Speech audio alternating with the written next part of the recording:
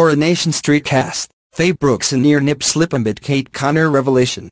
Coronation Street star Faye Brookes came close a serious wardrobe malfunction as she donned a low-cut black gown for an evening out in Manchester with boyfriend Gareth Gates yesterday, days after she opened up about her ITV character Kate Connor.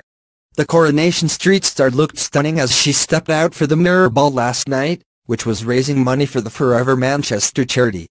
Donning a boob-bearing black gown, the 30-year-old wasn't afraid to flaunt her cleavage in the jaw-dropping ensemble. Daring to go braless, Faye risked a nip slip as she posed in the plunging get-up.